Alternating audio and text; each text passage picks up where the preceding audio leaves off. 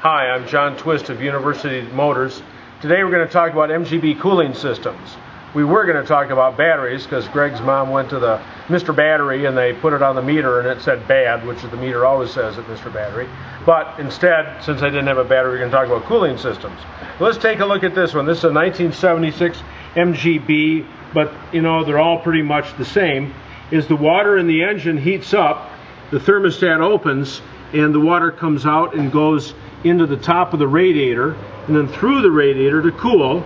It's drawn up off the radiator over on this side from the bottom of the radiator up into the water pump and pushed back into the head.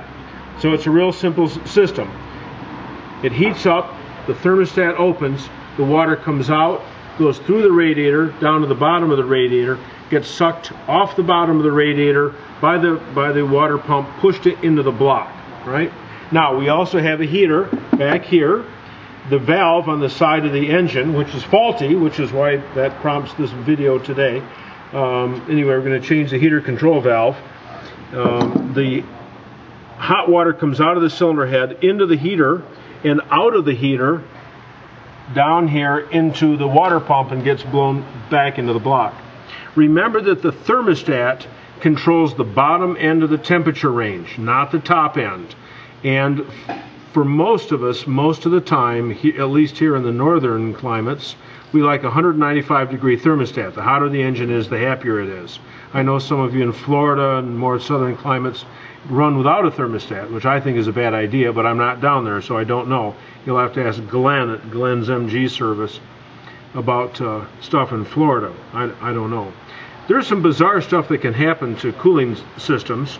So let's go to the table and take a look at some unusual stuff that we found. So let's take a look at some unusual things that can possibly happen. First of all, the water pumps.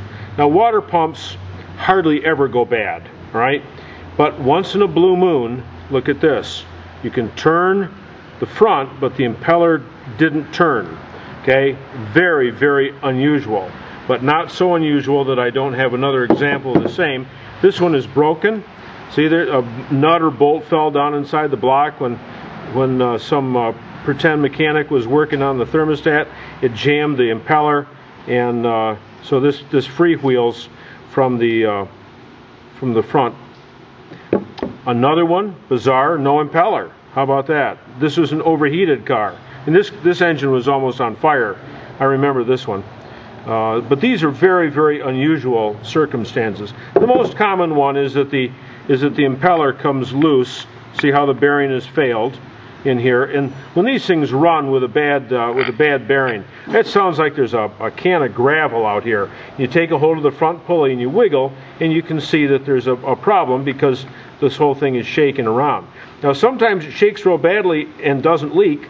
Sometimes it leaks out the hole in the bottom and doesn't shake. But if it leaks or if it's loose, it's faulty. Another real unusual one that we had one time, I don't know if you can see this. See how this is all cracked here? This is off a late Model B, but very, very unusual. I got another real unusual one too here, but I had to bring a lamp here so you can see it. See how the hole is there. So we had what appeared to be a leaking thermostat housing, but it wasn't.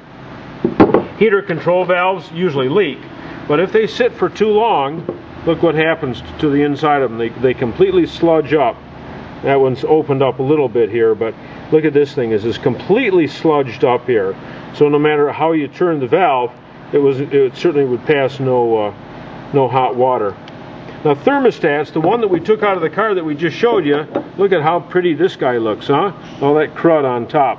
And I think it was stuck closed. At least that's why we've changed it. Sometimes though they stick open. Look at this one. You can see this one is stuck open. Anyway, that's the scoop. I hope I've showed you a little bit about the cooling system.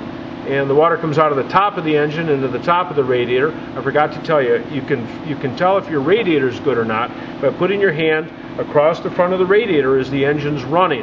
And if you feel a strip, which is stone cold in comparison with the rest of the radiator, you know that some of the tubes are blocked up.